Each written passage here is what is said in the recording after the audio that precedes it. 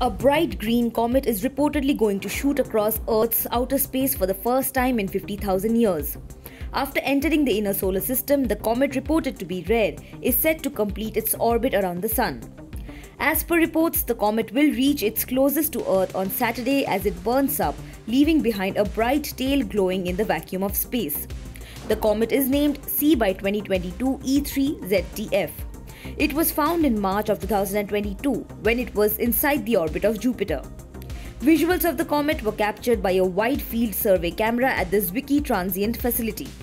It was initially suspected to be an asteroid. However, as it came close to the Sun and warmed up, it began losing the icy material, giving it a unique tail. Comets consist mostly of ice coated with dark organic matter.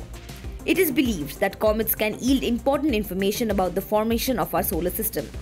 According to data gathered by telescopes, the comet has a period of around 50,000 years, and it last came in the skies above Earth during the Upper Paleolithic period, which was a time when Neanderthals roamed the planet and early Homo sapiens had just emerged as a part of our civilization.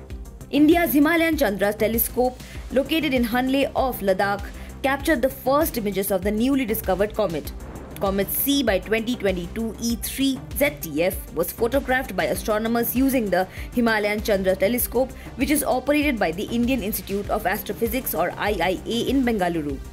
Reports said that the comet was travelling through the inner planets on its way to the Sun. The image was captured when the telescope was tracking the fast-moving comet and the background stars appeared to move in a trail.